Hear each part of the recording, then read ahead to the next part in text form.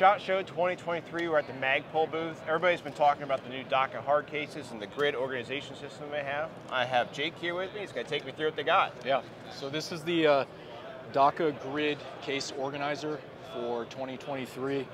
Essentially what we did is we looked at the internals of cases and what's on the market right now, and essentially what you have is just foam, right? That's really it. There are obviously different types of foam that you can get. You can get pick and pluck. You can go to a store or a business and get it kind of laser cut to a certain specific rifle. The problem is reconfigurability, right? The minute you take like your recce rifle and all of a sudden you want to put a red dot on it and pull that magnifier off, now you've kind of rendered that foam useless. Right. And if it's pick and pluck, I think we've all been there where we try to put it back together and we can't, right? So we kind of created this, the grid case organizer. So essentially what you have is a drop-in solution, drop-in organizational solution for hard cases. The fitments right now that we're selling kind of online are for the Pelican Vault 730 and the Pelican Vault 800. Okay. When our cases come out later on in the year, they'll be supplied in our cases, but we're going to continue to kind of expand that product line to fit basically the Pelican 1700 series, which is a 1720 and 1750. Yeah. There are, I don't know, 10 million of those things out on the market, you know? And then we're going to start looking at the 1600 series, the tubs, and then just continue to expand, get into the Plano all-weather cases, and then I think anything out on the market. Yeah, so really something for everybody. Yeah, absolutely. I mean, and realistically, the great thing about this is that, you know, right now we're showing it with rifles, but at the end of the day, you can kind of put it in, you can put anything in it. Yeah, like camera gear? Camera gear is a big one. And you know, we really want to address that stuff too. So it's just not going to stop here. So like I said, it's a drop-in organizational solution. So it's made of EPP, a closed cell foam, so foam that's typically found in like bicycle helmets, motorcycle helmets. The system drops into a case, an existing case, like if you were to have a Pelican Vault, and then from there you get a number of blocks, these, we call them grid blocks. They're featherweight. Yeah, very light. We have a triple. And they stick in there. Yeah, they're good. So we have a multitude of sizes, triples, doubles, different angled blocks to kind of fit and kind of tailor the system, which is semi-rigid, right? And then you can kind of fit whatever you want. We found that some of these angle blocks work really well if you're like a bow hunter or a rifle that has kind of a lot of irregular shapes. Yeah, you know, I think what's probably the most different is that for our channel in general is that we do a lot of gun content and then we hunt. Yep. So you have a bow case, but I could ultimately take a case and throw my AR in it, and then the next day throw a bow inside of it. Yeah, absolutely. And there's not a case in the market I can do that with. No, and the beauty of it is it with any existing case, right? in the long run, that's the goal. We just want you to be able to drop it in and move on.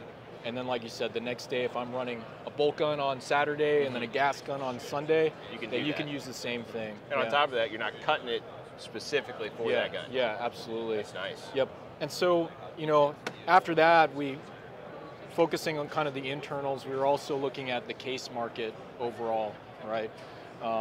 Cases are cases. I mean, let's face it, right? There are a lot of things that you can change, but there's also a lot of things that are just kind of fixed, right? And we just looked at the things that we knew that had been, I would say, kind of aggravating us over the years. I mean, 20 plus years of using these things in the military, as a civilian shooter, you know. So one of the biggest things is we looked at size, right? I think everybody can agree that rifles have just been getting either bigger or I think more accessorized, right? So we didn't want to create a small case that couldn't fit a multitude of rifles, so we went with a larger platform. We went with a deeper case and a wider case. From there, you know, we started looking at the latches, the latch layout. Right. What we find is a lot of cases have a number of latches, right? Whether it's 4 latches, 6 latches, and every single latch comes with a lock pass-through. And we know to be TSA compliant, every lock pass-through needs a lock. Right. So we wanted to pare that down. So we ended up paring it down to 2 main large latches.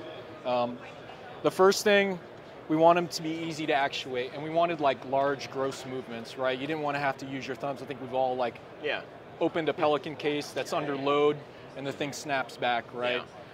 So again, gross movements. So, you know, large movements, we want it to be easy and kind of intuitive. I didn't want to have to like move from one case to another. On those large 53-inch cases, you're like reaching all the way across. So just easy to manipulate.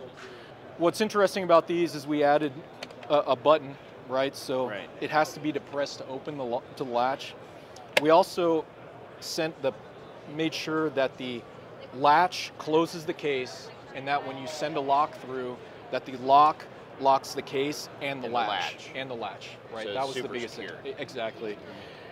If you've ever shipped a case and shipped it with a gun, you put locks on it, right? So we created these lock pass-throughs that once you close the case, you know, your lock typically dangles down.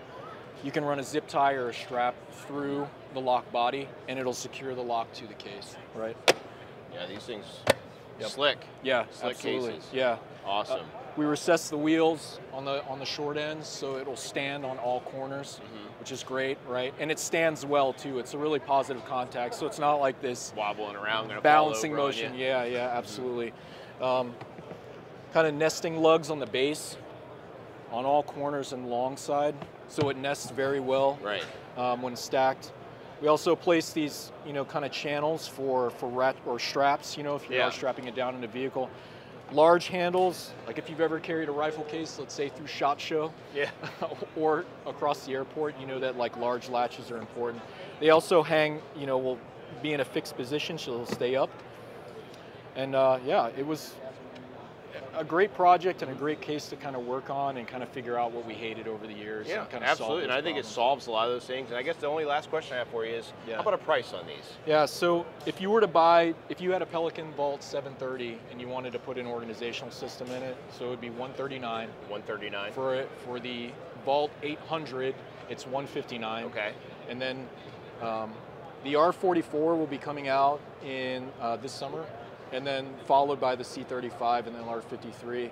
But it's $309, $339, and $369. Okay. Yeah. Awesome. Well, Jake, appreciate it, man. Thanks for showing us what you got. Thank you, man. Thank you.